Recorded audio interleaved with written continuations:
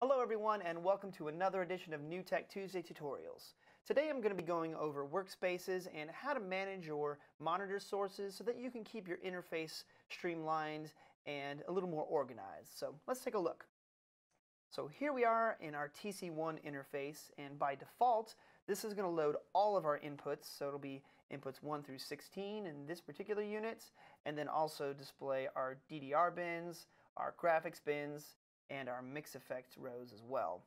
Now, I only have inputs coming in on inputs number 1 through 8, and nothing coming in on 9 through 16, so I want to kind of clean this up a little bit so that I don't have just empty space here and just show specific inputs. And how we'll do that is by managing our workspaces. And so if we click on Workspaces in the top left corner of our screen, there are 4 options to choose from here, which we can tailor to our needs. But let's go through each of these individually here.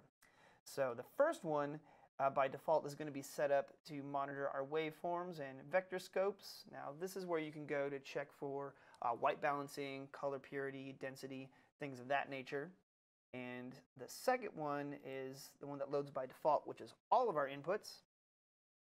The third one is going to be an octet, or just showing 8 inputs at a time, and then the last one will only show 4 inputs at a time. Preview and program just kind of remaining the same. Now, these show DDR1, DDR2, graphics 1 and 2 as well, but they don't have to stay exactly those sources. Let me show you how to change that here. But I'm going to go back to our third choice here, which will show my 8 input sources coming in, and some of these are coming in via SDI or NDI. Now, input number 1 here, we're just going to call that box number 1 because it's not married to input number 1 on the back of the unit.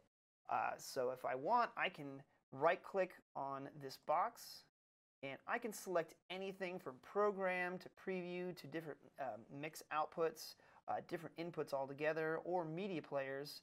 And I want to just have my mix effect row coming in here where it's just me on my fancy virtual set. So I'll select mix effect number 1. And now I have that source in box number 1.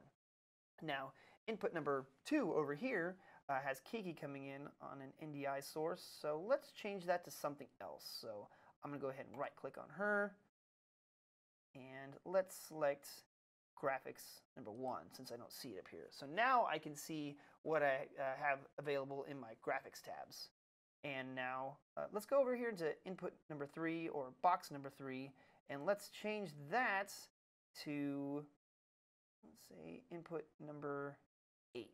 So now that I have box 3 and box 8 here are echoing each other. Now, something important to note here is whenever you make a change, it will display underneath what that change has turned into. So now this is mix effect number 1 in box 1, graphics 1 in box 2, and input 8 in box 3.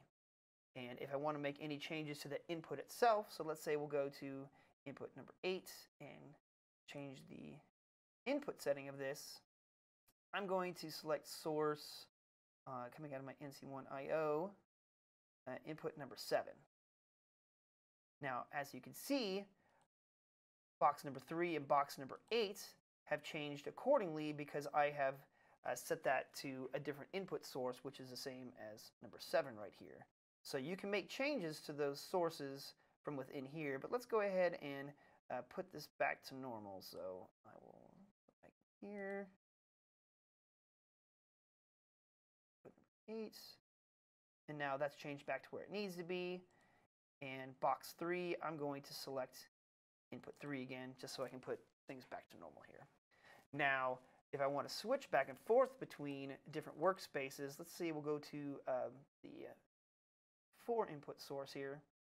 That just shows our DDR1 bins, and again, I can make changes to those and select my mix effect, and now I can see my virtual sets. If I go back to third option here, it saves what I had before, so it won't overwrite. Now, I could go through and change these individually back to where they were before, but I just want to do it in one fell swoop. So I'll go into Workspaces here and choose Load Defaults and select Octet. And now we're back to how it was originally by default here. Now, changing these sources on our inputs themselves can also be done on our our program and preview rows as well.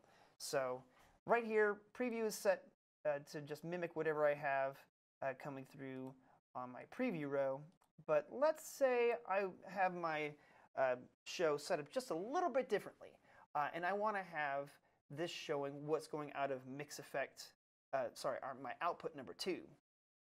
So we'll go into our hardware configuration, and under output, mix number 1 here is going to be my program, which I'm going to leave that the same, but mix number 2, I'm going to set that to ME2, and I can use that as a secondary switcher. So if I open that up here, mix 2, I can select between different sources, and we can use that just as a secondary switcher going out to, say, a projector or a monitor or just another source altogether.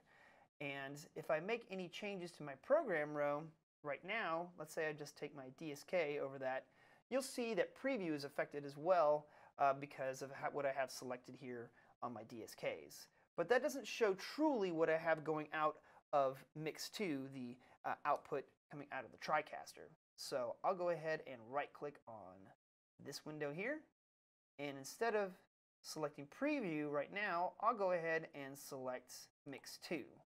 So now, no matter what I do on my program row, mix effect 2 or output number 2 is not changed because I have it selected accordingly.